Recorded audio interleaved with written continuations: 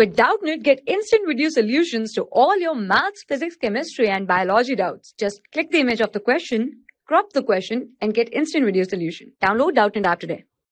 Hello everyone. The question is, Fe3O4 is ferrimagnetic at room temperature but becomes paramagnetic at 850 Kelvin. So let us understand.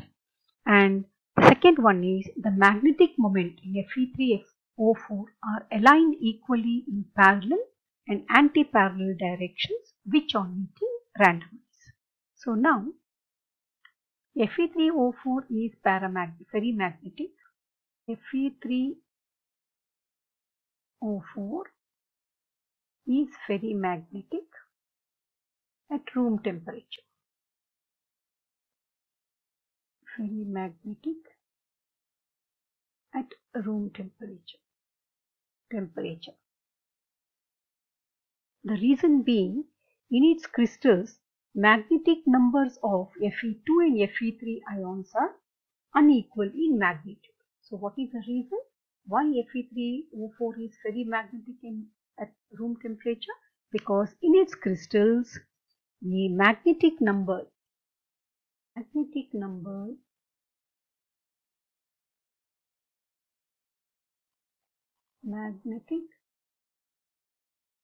numbers 2 and Fe3 unequal in its magnitude, are unequal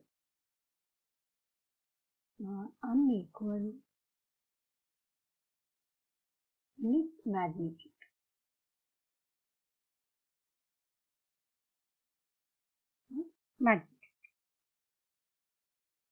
They are aligned in anti-parallel directions. The second point is, they are aligned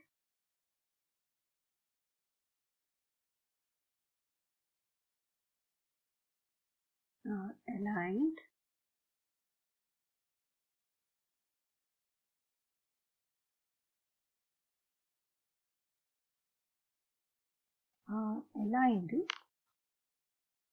anti-parallel direction. When ferrimagnetic is heated at 850 degree, what they have given is 850 degree Kelvin, what happens is,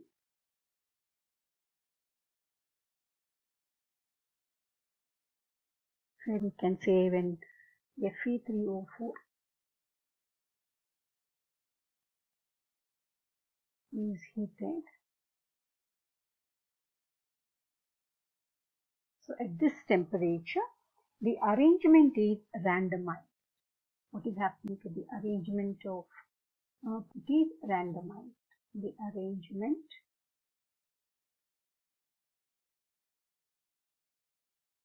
is randomized.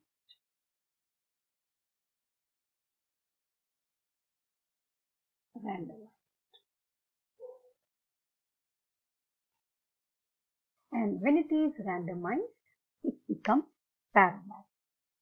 It becomes